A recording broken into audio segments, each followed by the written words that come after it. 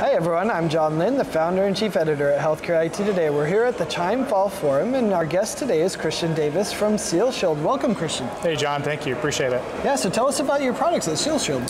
So SealShield develops and integrates and builds healthcare-based technology for IT, specifically with the purpose of reducing cross-contamination.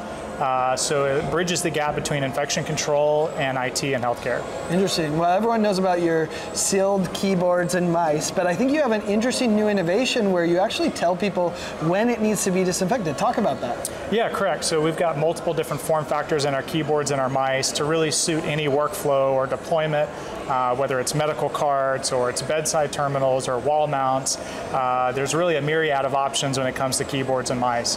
But the feedback that we got over the years from our customers with our washable products is they really need to know when they're actually getting washed, especially post-pandemic, concerning, did we clean the surface, did we not clean the surface, did we clean the keyboard, did we not clean the keyboard. So we implemented some technology into the keyboard to do just that, provide a very simple visual aid to the end user that the board's either clean or the board's dirty. That way they know when to disinfect or not to. Yeah, that's pretty awesome. Where can people go to learn more? SealShield.com. Awesome.